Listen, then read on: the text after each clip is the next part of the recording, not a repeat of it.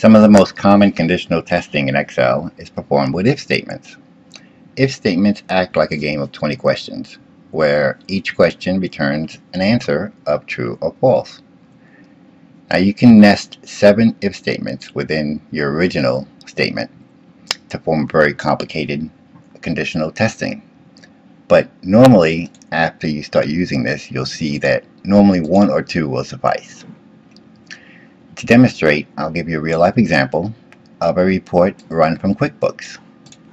Now, most reports from QuickBooks or other accounting software will list the name of the vendor, the client, and all of the dates and amounts that go with it. And they'll have blank spaces here. They do that because it's easy on the eye to see that the first 3 belong to Bob's Office Supply and the next 2 belong to Flavor Coffee. However, if you want to use this as a database to run other scenarios, to sort or do anything else, these blank spaces will make that impossible. We will fill those in by using an if statement.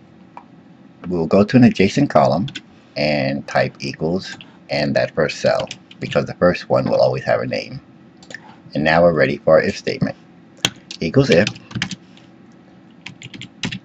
that cell equals blank, and a blank is 2 quotation marks, comma, give me the item above, comma, if it's not blank, return the name that's in that cell. If we copy this formula down, you'll see that it fills in all of the blank spaces with the appropriate name.